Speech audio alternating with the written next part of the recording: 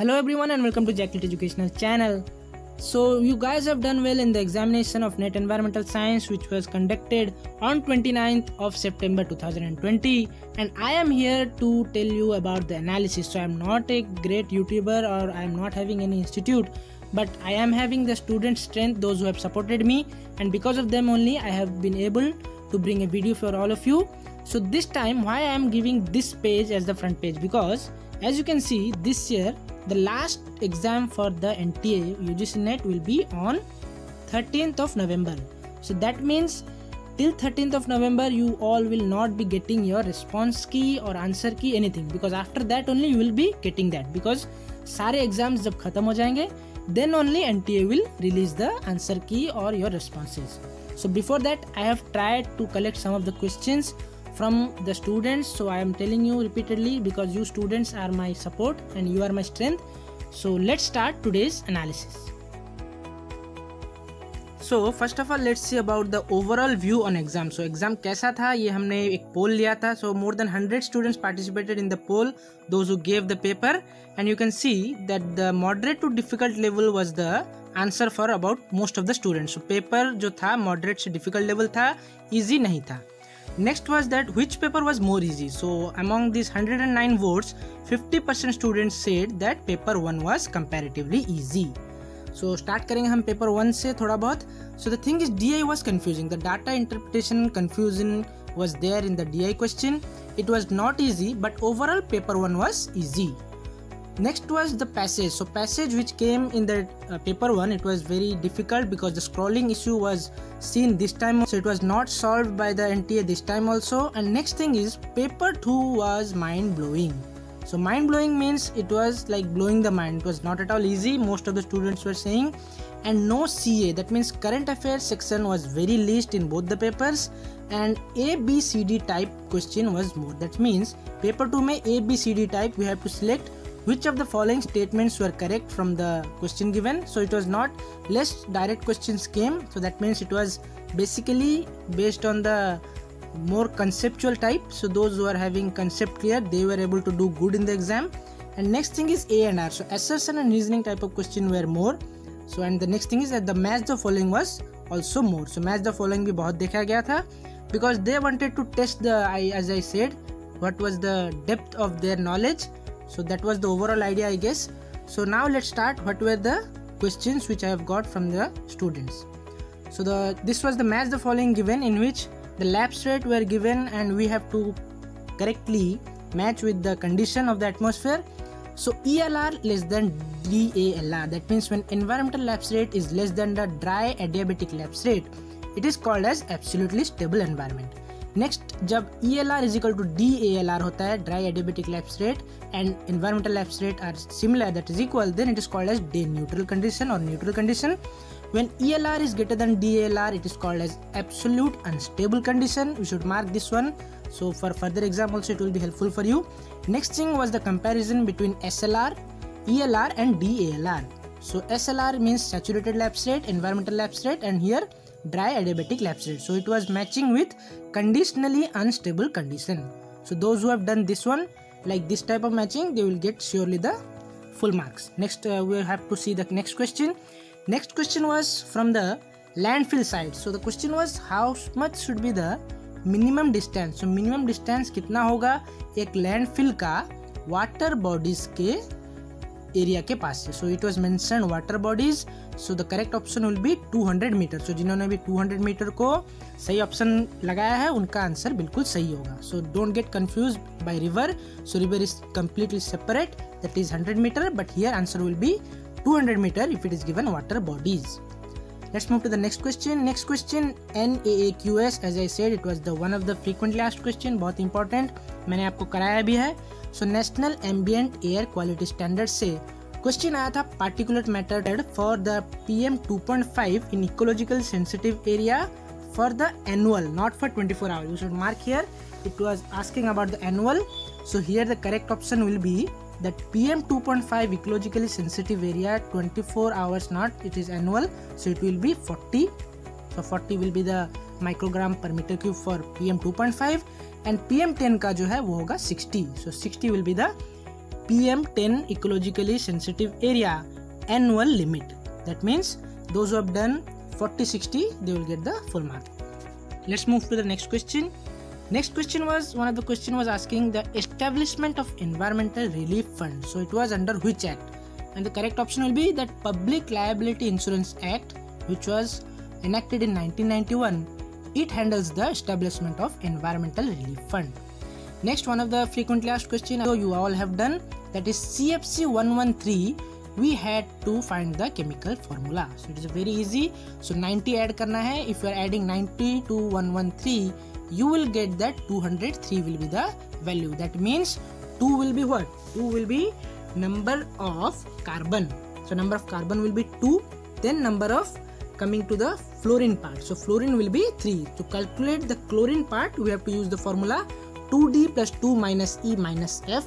So from that we got that the chlorine will be 3. So the correct option will be C2, Cl3 and F3. So those who have done this one, so they will get the full marks. And if you don't know how to chemically calculate the formula of CFC, you can check, the link is in the description below. Let's move to the next question. The next question was, which of them the following gases were given contribute most to the global warming? So the correct option will be carbon dioxide contributes most to the global warming. Next one, the ecotone zone between land and river is known as what? So correct option will be, it is called as riparian zone or riparian area. One more question was there, after water vapor, which is the most abundant gas in the volcanic gas composition? So here the correct answer will be carbon dioxide is the second most abundant gas in the volcanic gas eruption, followed by sulfur dioxide, nitrogen and hydrogen. So you should not get confused within general gas composition, where nitrogen is having 78%, oxygen is almost having 21% and other constituents are having after carbon dioxide and argon.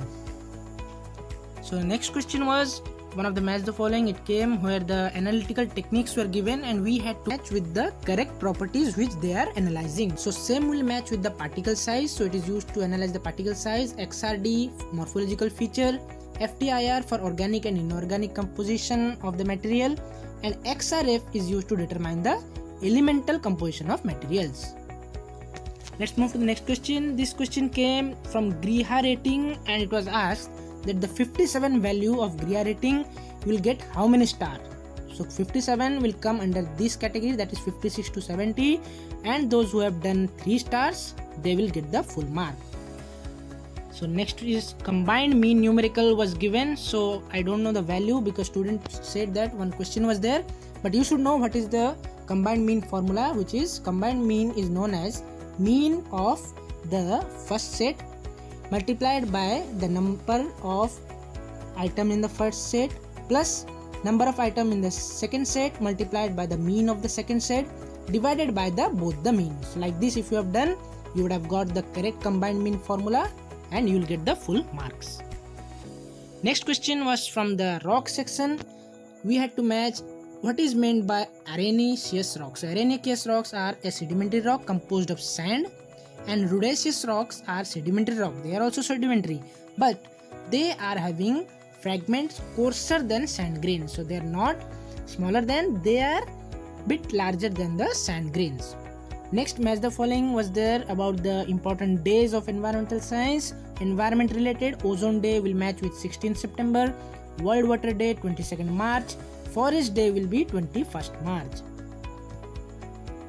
Next question came from the EIA section, that what is the validity clearance period for the mining project. So it was not mentioned which year, but in option was also not there. So in option 30 years were there. So those who have done 30 years, they will get the full mark.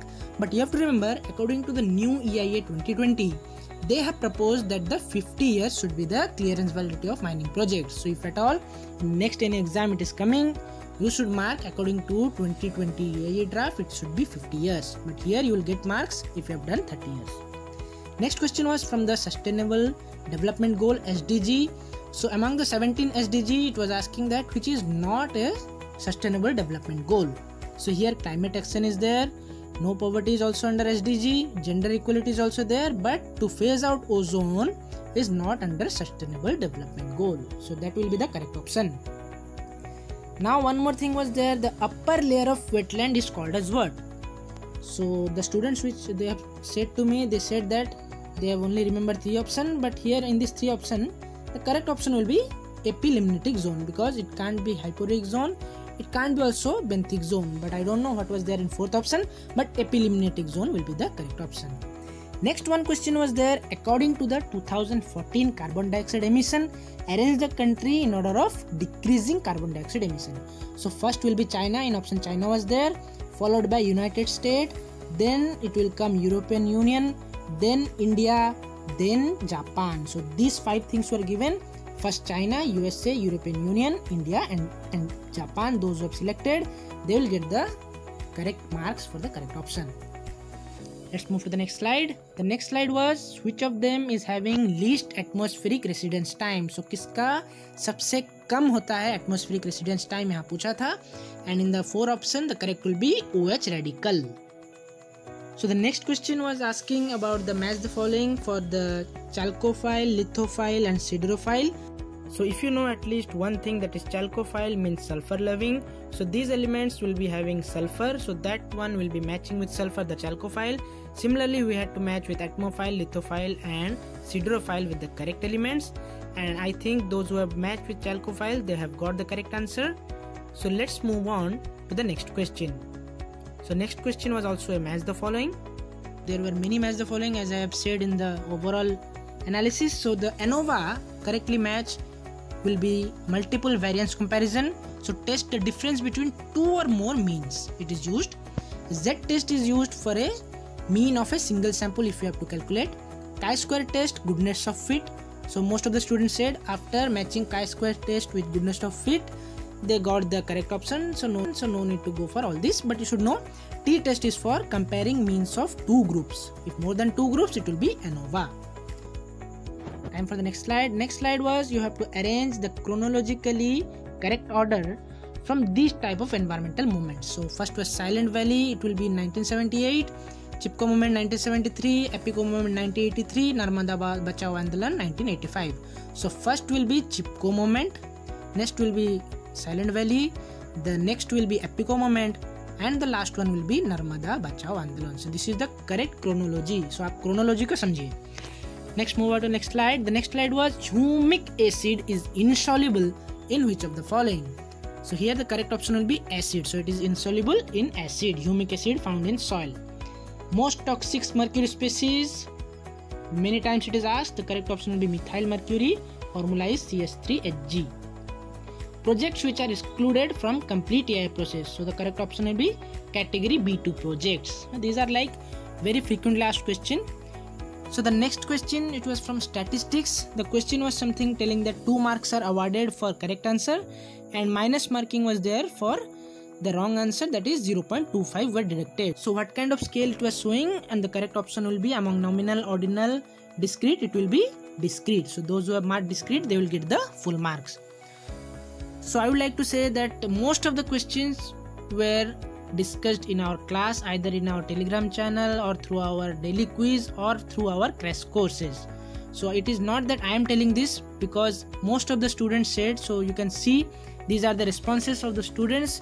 I have not revealed their names because for the privacy reason. So students found most of our questions from our channel or our Telegram group. So there were many comments, but I have selected a few. So I'm very glad to say that most of the questions were from our channel and I was able to help you in some manner. So it means a lot to me, your comments. So God bless all of you and I hope you all will get good results. But if you want to continue your preparation for the next environmental science examination for NTA UGC-NET, you can join our channel, you can subscribe to it, you will get the updates as soon as I update any of the video. So keep supporting. But if you want that more questions you need what came in this examination, then you can comment me. I will try my best to ask from my students and from my friends to give more questions so that I can discuss on this platform. So see you guys in our next video.